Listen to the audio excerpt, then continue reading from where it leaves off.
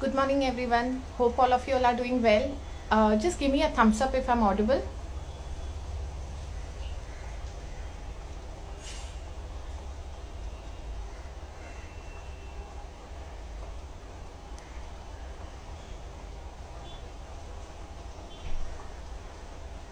Am I audible, guys? Just give me a thumbs up.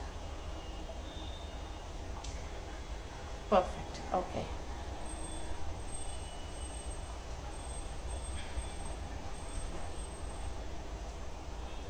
Let's wait for a second more and then we start. So, okay. Thanks everyone for letting me know.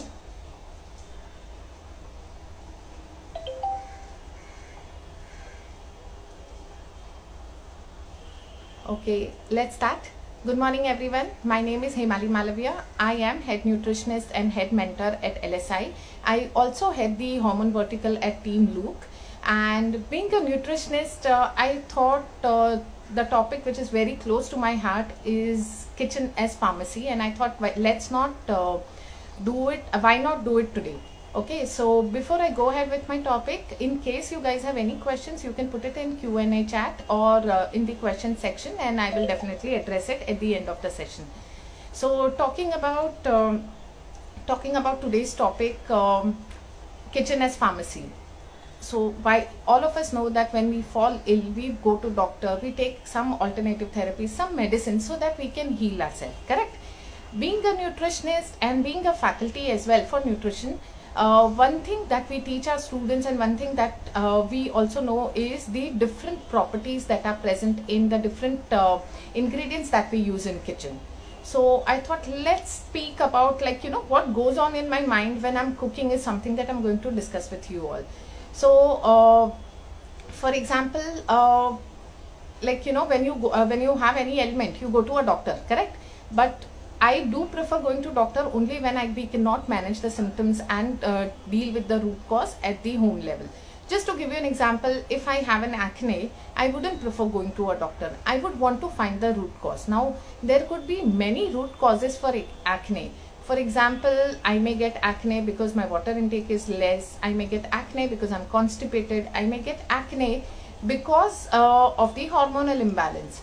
So let's first find the root cause of what we are suffering from, and then let's find the solution for acne. For example, if I have acne, I know definitely that my water intake would have been less the previous day. So I would want to work on increasing the water intake. If somebody has acne because of constipation, what can I use it from my kitchen pharmacy? I can increase the fiber intake. I can increase the fiber intake coming from vegetables. So I can have a glass of vegetable juice and that will take care of my constipation. But coupled with that, I will also increase my water intake and I will ensure that I am active and I'm sleeping well. So that takes care of my constipation.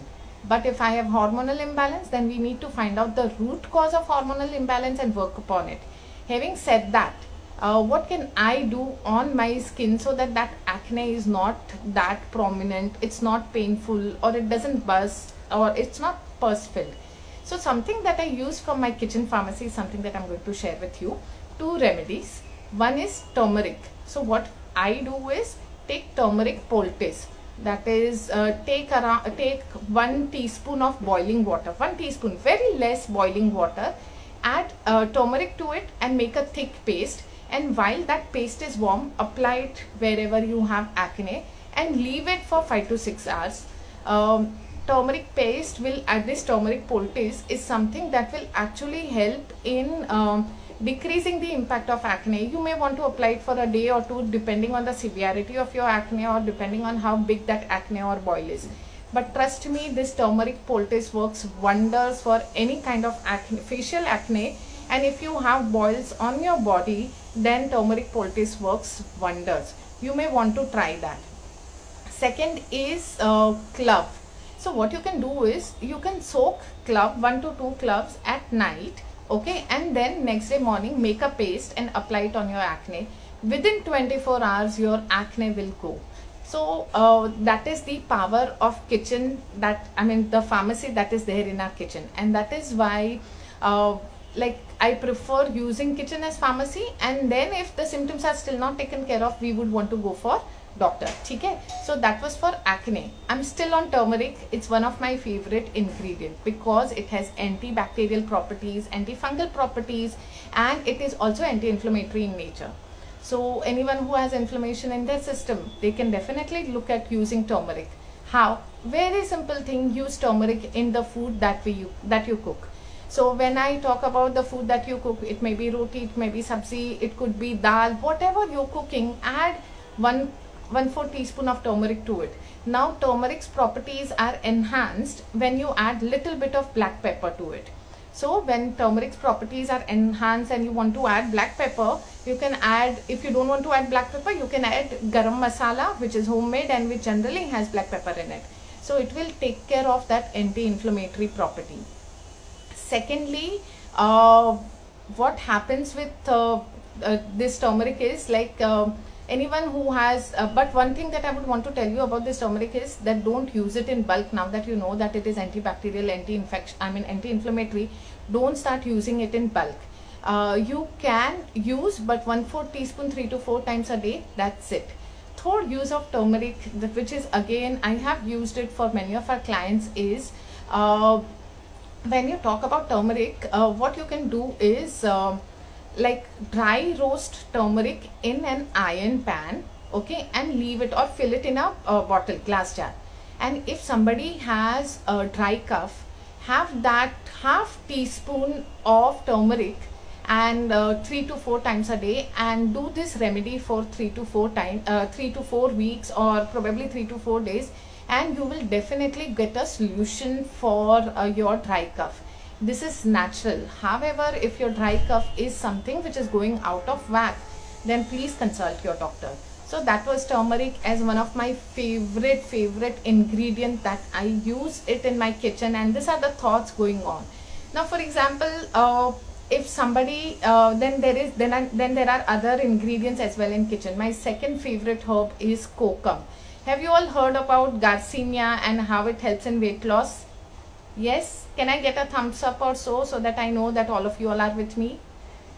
So Garcinia basically has suppresses your appetite, and that is why in Western countries people end up giving Garcinia as a supplement in case you want to lose weight. But what is this Garcinia? In our simple language, it is nothing but kokum, one of the herb that is present in our kitchen, right? So how can I use this Garcinia? What you can do is, you can use this Garcinia by adding it in the food that you cook. Garcinia has a very tangy taste. So you can add Garcinia into the food, like while you're cooking your dal or while you're cooking your pulses, or while you are cooking your vegetables. Just add 1 or 2 Garcinias to it while cooking it, and it will definitely help you in giving that tangy taste to your food. And at the same time, Garcinia has it has cooling properties. It has anti-acidic properties. So when you are having dal or pulses, there are people who complain of that they have acidity. So this Garcinia will help you with that acidity also. Plus what it does is it improves the metabolism, fat metabolism. It suppresses your appetite, and hence it will help you with weight loss as well. Okay, now you may ask, how many Garcinias can I use in a day? So there are people who may be allergic to that kokum because of that sourness. You may want to check on it if you get that itching, or Garcinia local name is kokum.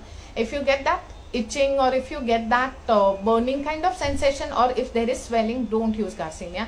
Frankly, people in India have been accustomed to using it, so not an issue. You can go ahead and use it.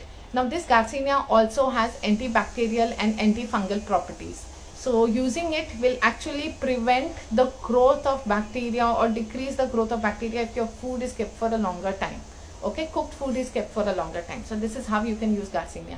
Secondly, there is a very common ritual in Maharashtra with Garcinia is you take kokum, okay, 1 kokum or 2 kokum, soak it, blenderize it, and then you can add salt or jaggery as per your taste and drink that.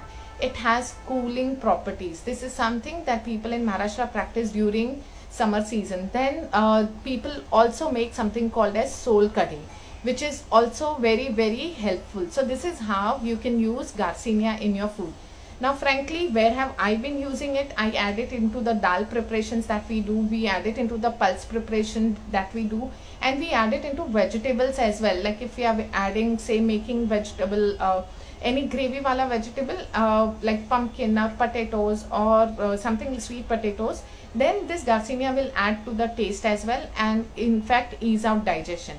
So Garcinia is something, or kokum is something that we use. Now what kokum that you can use? I generally prefer wet kokum, but if you don't get wet kokum easily, you can go for dry kokum as well. Like we have been accustomed to using both kind of kokum, and both will give very good results. Okay, but if you're looking at blenderizing it and drinking it, wet kokum is a better option. Okay, and it's easily available in market and online as well, so you may want to buy it from there. So that was Garcinia. My third favorite ingredient is ginger, chili and curry paste. So when I talk about ginger, ginger has antibacterial and anti-inflammatory properties, but it improves or aids in digestion as well. So adding ginger coupled with chilies, which has capsaicin, which not only has anti-inflammatory properties, antibacterial properties, but it's good for weight loss as well. It will add to the taste buds, and you couple it with curry, and it's an awesome combo which will not only give taste to your food, but it will also enhance the immunity boosting properties. Talking about immunity boosting properties, one thing that you can do, which is there in your kitchen, that will help you boost your immunity is making a paste of onion, tomato and garlic. This is an awesome combo. Cook it and use it. Onion, when I talk about, it's a very good source of sulfur, very good for liver health. Tomatoes have lycopene, anti-cancer properties, antioxidant properties. Then garlic has allicin. So this combo not only boosts your immunity, but it also helps in enhancing the flavor and taste, and it keeps your immunity in check, especially in this season. So once a day you can go for it. My fourth favorite ingredient I cannot do without is asafoetida. You must have heard of it. It's nothing but hing, which is present in our normal Indian kitchen, and we use it in cooking. It gives that specific taste to your food. But having said that, for me, hing, when I look at from a nutritionist perspective, for me hing is something that will actually help in better, or it improves or enhances your digestion. So that is why hing is something that I will definitely use it. Where can you use it? Pinch of hing in dal, in vegetables, or you can add it while you're making a paratha dough or roti dough. You can add that hing in that dough, and it will take care of your digestion. Another property that I use for use of hing is, like, you know, whenever kids have like, you know, they have colic, or when they have that pain, not only kids, even adults, I prepare this concoction of hing, which has hing, cumin, little bit of ginger. I boil it in water, okay, and I give it to the people who end up suffering from such colic or pain or bloating, and this hing works wonders with respect to digestion. So people who have bloating issues, flatulence issues, or who have difficulty digesting food, or they feel that, you know, this particular food is heavy and I'm not able to digest it, use hing in your preparation. Or alternatively, you can drink that hing water at the end of the day, and it works wonders.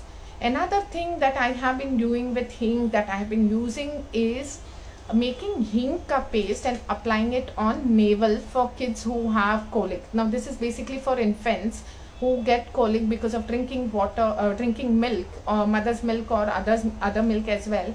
This colic works this paste works wonders. Like mix hing with little bit of ghee and rub it on your navel, and it will take care of your colic. For infants and for bloating, we can use it because it will help us in better digestion.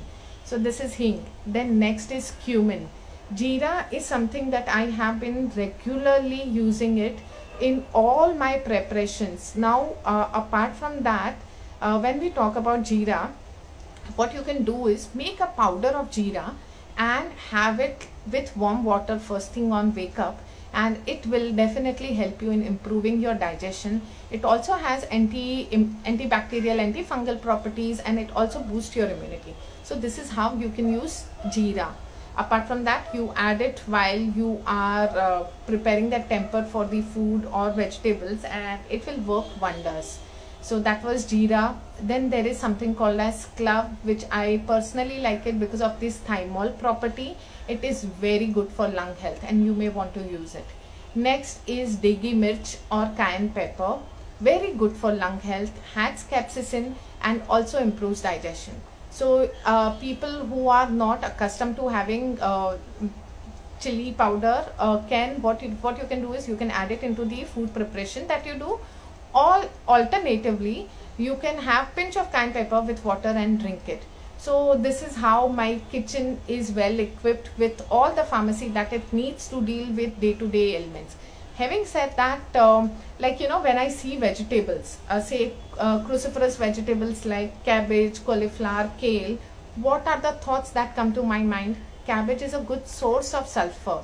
It is good for liver health. It will help me in hormonal imbalance. Let me use it. Broccoli, what is the best way of using it? Steam it, add salt, add pepper and have it as it. It is very good for hormonal imbalance, PCOD basically, and good for gut health, better for digestion as well. It has properties which will help in healing your gut. When I see pumpkin, it's a very good source of vitamin A. When I talk about that, I would want to use pumpkin as pumpkin soup or couple it with lentils or make pumpkin sabzi and have it. It's good for eyes, it's good for skin, it's good for hair, it's good for immunity, good for gut health because it's a good source of vitamin A. So this is how I think about my kitchen as pharmacy. Two pro tips I will give you here which will help you with respect to kitchen as which will help you in enhancing your beauty. So many ladies apply makeup, right? You may be using makeup remover for it. Use virgin cold pressed coconut oil and it works as an awesome makeup remover. It will not only nourish your or moisturize your skin, but it will have no side effects whatsoever. So that is how you can use virgin cold pressed coconut oil. People who love applying kajal, what you can do is you can take cotton wig which is dipped in ghee, okay, and burn it and keep a vessel beneath it. So there is a vessel with like a bowl below it and keep a cotton wig which is burning. The blackening that happens over here, you can you can use it and use it as your kajal, which will have no side effects on your eyes. This is all simple Dadi Ma ke nuskhe. Another nuskha that I would want to give you all for people who have pain during menses is a very simple thing. My favorite combo, I had spoke about it many a times, reiterating, is combination of banana and raw cacao powder. Pleasing to taste bud, right? But for me as a nutritionist, it's a good source of potassium, good source of magnesium, which will help in easing out your pain. So I would want to go for that. Another pro tip that I would want to give you in case you have menstrual pain is, what you can do is you can take little bit of ghee, little bit of dry ginger, turmeric and ajwain, crushed ajwain, little bit of jaggery, make kind of a small goli or small coin sized ball and have that for a week before your menses, and do this practice regularly. It will help you in taking care of your period pain, and you may not want to have medicines later. So this is how I use my kitchen as pharmacy. And last pro tip that I would want to give, knowing that it's rainy season and there are people who end up suffering from sore throat, cold, cough, etc., is take gram flour or chickpea flour, roast it in ghee, add jaggery, black pepper, cardamom and turmeric. Make this as add water and make this as a slurry, call it as besan ka sheera as well, and works wonders for your cold cough. And in case you don't have an appetite, you're feeling low, besan will not only give you good protein, but jaggery will give you carbohydrate and turmeric and black pepper will work on your throat. So this way will help you with taking care of your sore throat, and it will give you enough energy as well. So these are few tips from my end. Let's open it up to question and answer round, and I see many questions that have been asked. Let's quickly address. Can you repeat the ingredients of the goli? Dry ginger, ajwain, ghee, jaggery, turmeric. Okay, you can make this as a goli and you can use it. Yes, definitely we are going to save the live. You can see our live on the UCAT page. I have repeated the goli for you all. Then there are, yes, we will save the live. Then there are other things, other questions as well. Just one second. What is the importance of clove is one question that I was asked. So clove has something called as thymol, which is very good for lung health. But having said that, don't have more than 1 to 2 cloves a day. Okay, so all these kitchen ingredients that I spoke about have to be used in moderation. You cannot have it in tablespoons as well. Okay, so clove has thymol, which is very good for your lung health. What I do with clove is when kids have, or we elders also end up suffering from cold, cough, fever, we add this clove, ginger and turmeric to water, boil it and drink it, as it has very soothing properties and it also relieves that phlegm. So if you have too much of mucus, you can do this so that your body can throw out that mucus from your system. There is one question on, is excessive abnormal pot belly fat due to hormonal imbalance? This is when rest of the body is fit. Yes, excessive abnormal pot belly can be because of hormonal imbalance, or it could be because of indigestion, bloating, etc. So you may want to check on deep dive on your lifestyle, get the reports done and then take a call. So there was another question on, just one sec. Can you tell about various anti-cancer foods? Frankly, when we talk about anti-cancer food, there is nothing like anti-cancer food. We look at food that will help in improving immunity. Okay, so like ginger, turmeric, garlic, cruciferous vegetables. I mean, for me, entire kitchen is a pharmacy, and entire kitchen has anti-cancer properties if used in right way. So I'm not talking about sugar over here, or I'm not talking about processed or the junk food, but I'm talking about the herbs like turmeric, garlic, ginger, star anise, for that matter, asafoetida, cumin, all of the tomato, onions, cruciferous vegetables, all of this has anti-cancer properties if used in right proportion. Is it important to eat something in the first half of the hour after waking up? Deepika, when you talk about importance of eating something, I would say listen to your body. If you feel you are hungry and you cannot stay without food, go ahead and have it.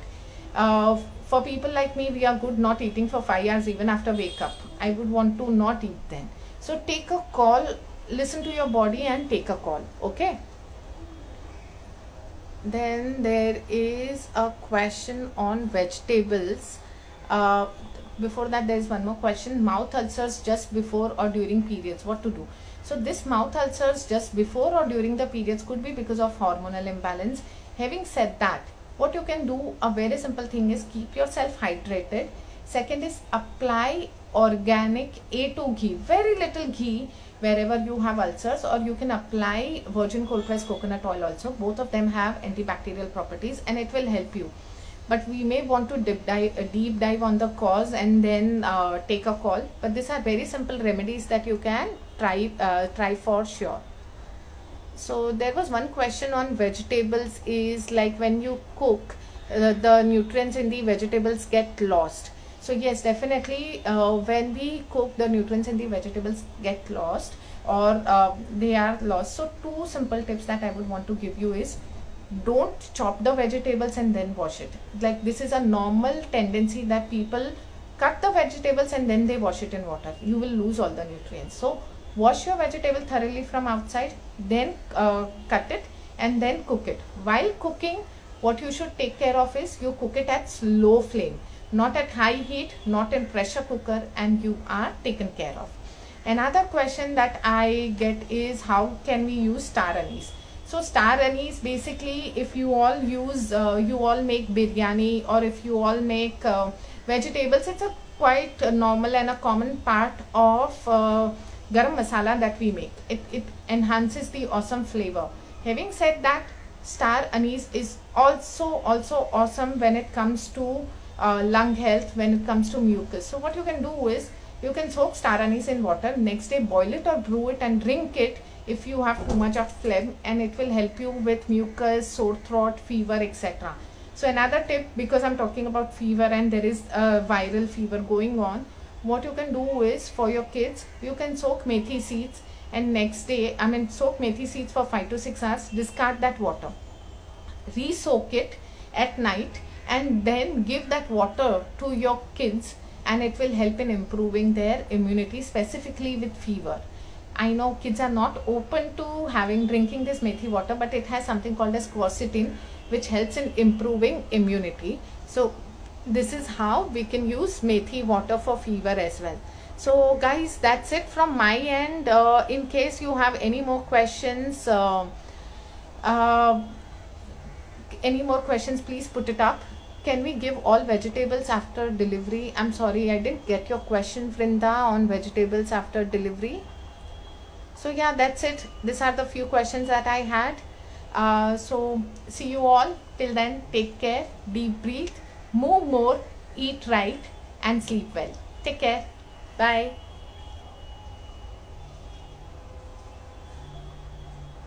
Before I end this session, in case you have any queries, you can reach out to me on my Instagram handle, Hemali Malavia, and I will definitely ensure to answer your questions. Take care.